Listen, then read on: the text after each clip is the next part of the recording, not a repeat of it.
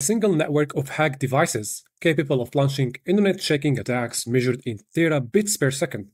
That's the botnet.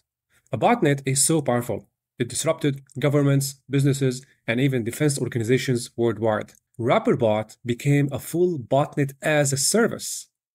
Criminals could pay to rent the network and use it for extortion or targeted takedowns. Remember the last video where I talked about Luma information stealer? Luma was used as an information stealer as a service. Anyone could buy it and then go about stealing other people's information.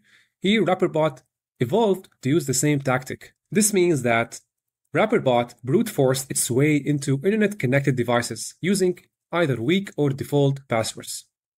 Once inside, it did not just take control, it made itself at home. It replaced the victim's SSH keys, created backdoor superuser accounts, and even added cron jobs to make sure it's stuck around. RapperBot later evolved to include crypto jacking. Yes, that means it also secretly mined cryptocurrency, turning stolen computing power into profit.